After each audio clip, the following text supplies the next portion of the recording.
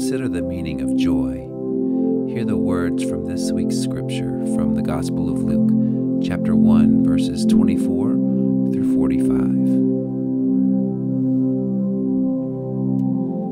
After those days, his wife Elizabeth conceived, and for 5 months she remained in seclusion. She said, "This is what the Lord has done for me in this time, when he looked favorably on me and took away the disgrace I have endured among my people."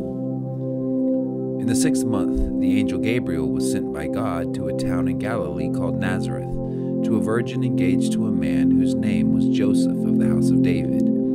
The virgin's name was Mary, and he came to her and said, "Greetings, favored one, the Lord is with you." But she was much perplexed by his words and pondered what sort of greeting this might be.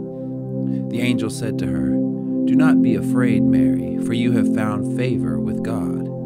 And now you will conceive in your womb and bear a son, and you will name him Jesus.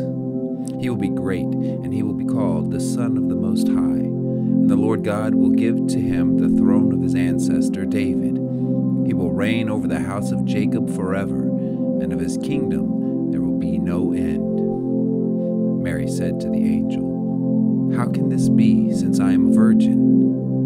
The angel said to her, "The Holy Spirit will come upon you, and the power of the Most High will overshadow you. Therefore the child to be born will be holy.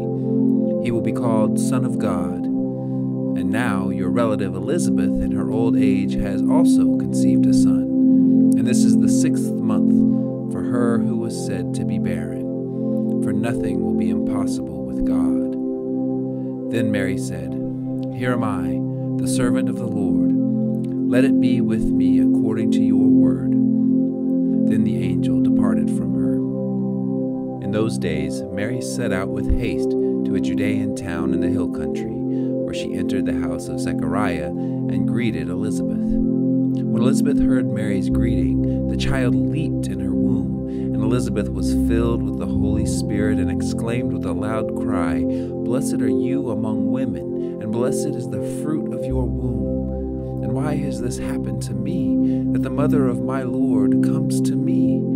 For as soon as I heard the sound of your greeting, the child in my womb leaped for joy. And blessed is she who believed that there would be a fulfillment of what was spoken to her by the Lord."